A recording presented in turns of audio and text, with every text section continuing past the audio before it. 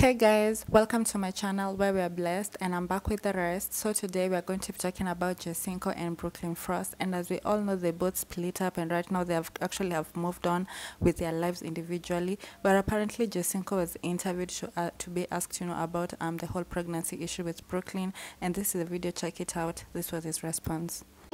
Did you really get Brooklyn pregnant at one point and she quote unquote allegedly got an abortion? That shit did happen, yeah. Oh, so she really did get pregnant and she got an abortion. Yeah, her mama took her.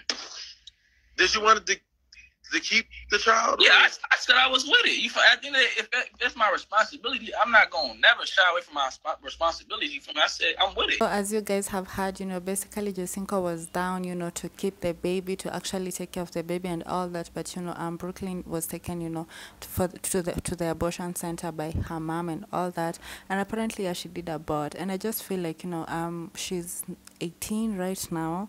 Yeah, she just turned 18, and I just feel like, obviously she wasn't in the right age to take care of a baby, because actually she had not even turned 18 by that time. It wasn't the right time for her to take care of the baby, and I'm obviously sure she has goals and, just expectations out of her life and all that.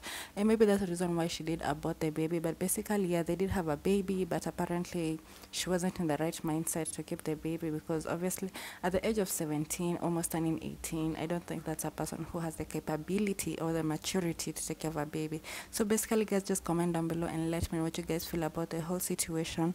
Also, do not forget to subscribe to the channel, and basically I'm out. Bye guys, stay blessed.